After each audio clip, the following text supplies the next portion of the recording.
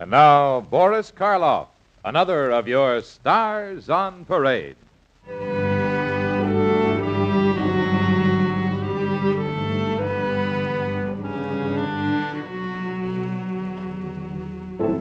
Transcribed from New York City, your Army and your Air Force present Big Man, a suspenseful drama starring as Al Carto, Boris Karloff. Good morning, Mr. Carto. Hi. The doctor's all ready. Now, if you'll slide under this table, we'll take you into the operating room. Hey, what happened? I thought Doc Marini was supposed to do this job at 7. Oh, the doc's been up quite a while. Just got through another operation. Maybe he's all tired out. Oh, don't worry, Mr. Carto. Dr. Marini's a little iron man, one of the best surgeons around. And there's nothing to an appendicitis operation these days. As I left that gloomy little room, I figured how lucky I'd been to get it. It was on the ground floor, and its single window opened onto a narrow alley. The pavement was only 4 feet below the sill, and the street only a hop, skip, and a jump. It fitted my plans perfectly. As the orderly rolled me along the corridor, I could smell the heavy odor of ether, and I did start to worry. I was putting my life in the hands of someone else, completely, but I knew Doc Marini was a good surgeon, and I trusted him. And it's funny, but he actually gave me my big idea. For a couple of days, I'd had nasty pains, and I finally went to see him. There is nothing the matter with you, Al, except a case of acute appendicitis. Appendicitis? Well, sure, Al, lots of people get it. Well, look, Doc, isn't there something you can do besides operate? Sure. Sure, we can leave your appendix in, but I won't guarantee your health for more than 24 hours. Oh, it's that bad. How long will I be laid up? Well, our new theory is to get patients right up in a day or two. You mean I'll be able to walk? Well, of course. Actually, you could get up just a few hours after the operation if you had to. And, Al, we'll do the operation in the old Mercy Hospital, just in back of where you live. In a matter of hours, I could get up. I'd be in a hospital directly in back of the tenement where I lived. Now, if I could arrange the hospital room I needed, it would be a perfect setup. What an idea Doc Marini had given me. What an alibi. A guy in a hospital bed, sick and in pain from a major operation. It was the chance I've been trying to find for months.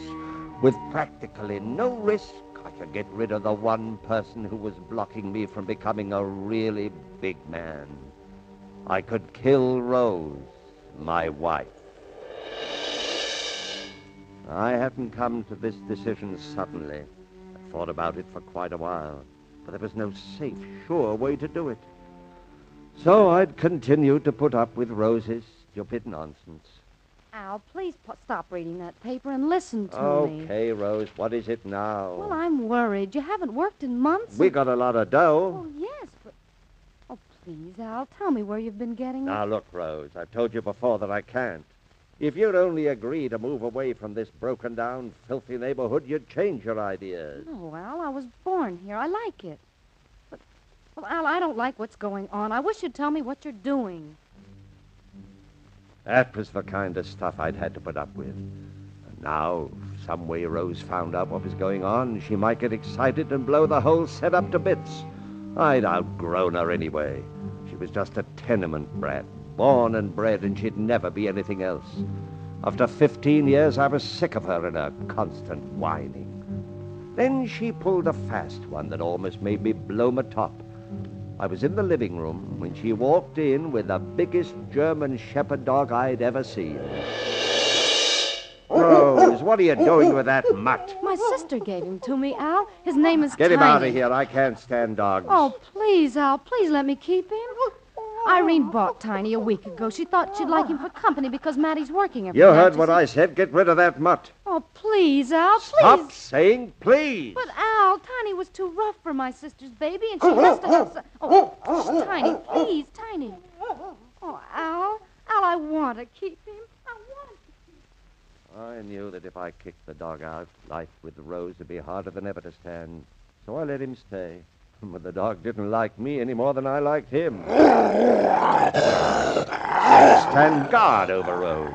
and he snarled every time I came near her. The tension got worse and worse between Rose and me, and she was constantly tormenting me with questions about what I was doing. I'd had all I could take, and this appendix operation with its chance to get rid of Rose came just in time to keep me from doing something far more risky. When they finally got me in the operating room and gave me the anesthetic, I'd calmed down. I felt good. Good. Good.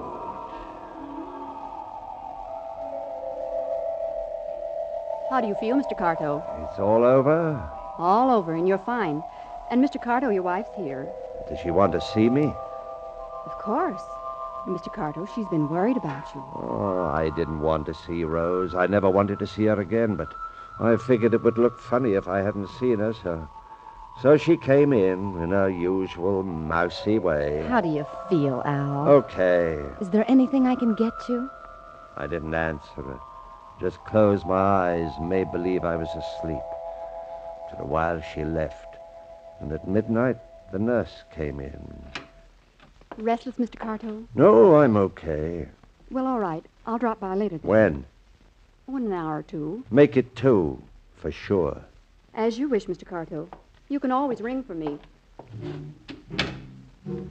I waited about 15 minutes. Then I threw back the covers and sat up. I felt sore, but not too bad. Swung my legs over the bed, easy like. Gripped the bedpost and stood up. Oh, that hurt. Plenty. But in a minute or two, the pain passed, and I shuffled on rubbery legs to the closet and leaned against the door.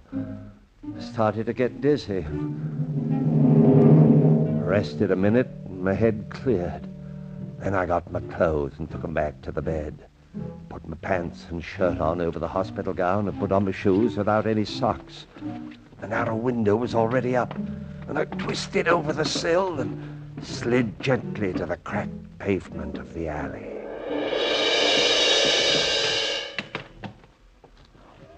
Walked slowly through the alley toward the street. Wasn't anyone in sight. Slipped around the building and in a few seconds ducked into another alley.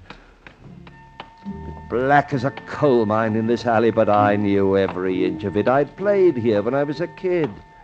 I reached the backyard and crossed into the one below my tenement. At the corner of my building, I felt the worn bricks and found the one I wanted. I pulled the brick out, put my hand in the hole, and felt the cold steel of my gun. I slipped the gun into my pocket, edged towards the barrels that were always under the fire escape. Climbed onto the barrels and swung up on the fire escape without too much pain.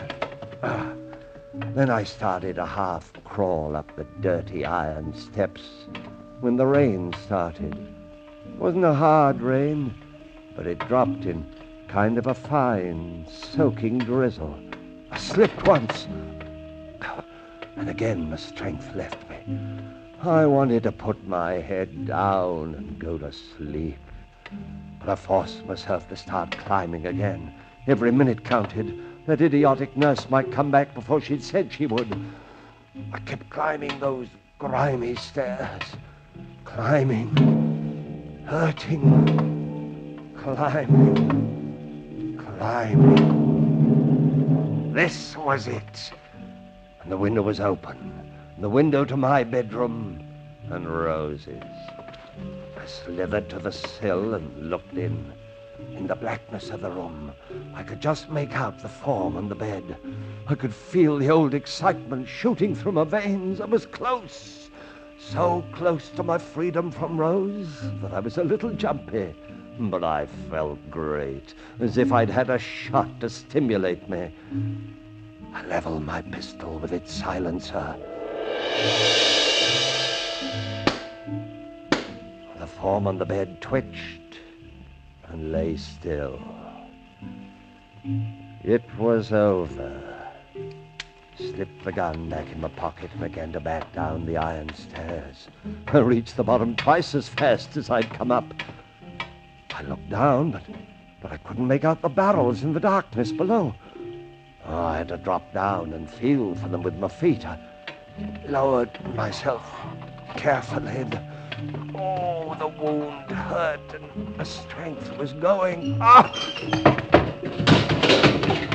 My fingers had slipped on the slimy, rain-soaked fire escape.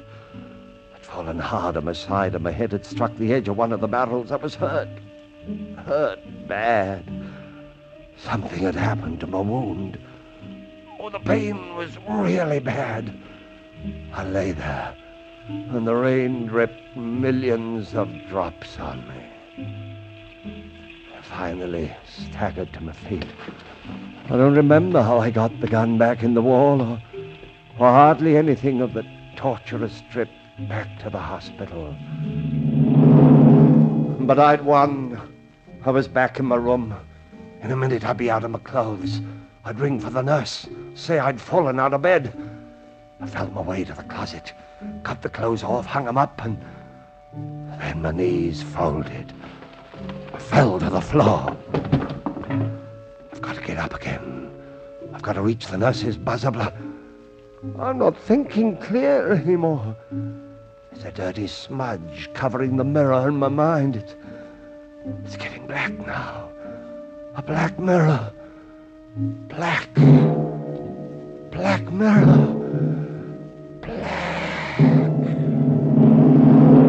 Such gross negligence I've never seen. A man dies because a hospital is too busy to keep an eye on him. But, Dr. Marini, Mr. Carto was fine when I saw him at 12. And that, too, he was on the floor dead? Yes, sir.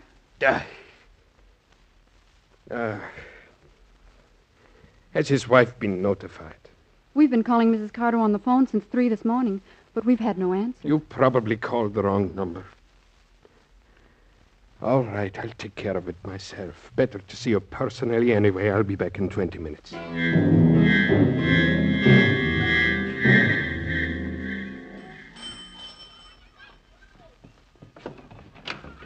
Oh, Dr. Marini. May I come in, Rose? Oh, of course, Doctor. Rose, sit down, huh? My dear, I have some very bad news for you.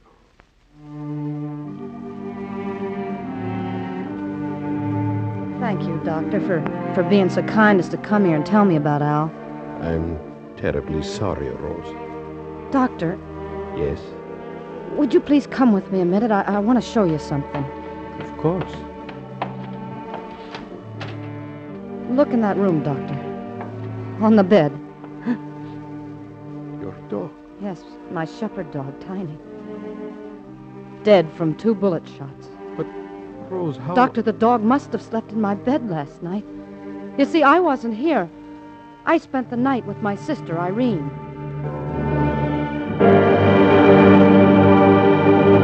Thank you, Boris Karloff, for a spine-tingling performance.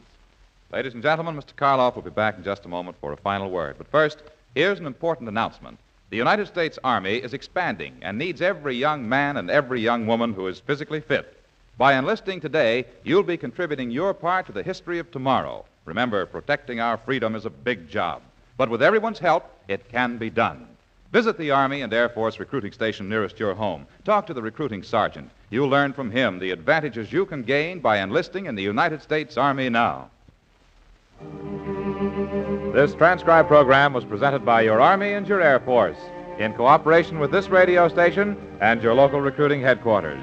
The Big Man starred Boris Karloff and was written by Arnold G. Leo. Music was composed and conducted by John Guarneri. The program was directed by Charles Wilkes. This is Joe Ripley speaking. And this is Boris Karloff inviting you to tune in this same station again next week for another of your Stars on Parade.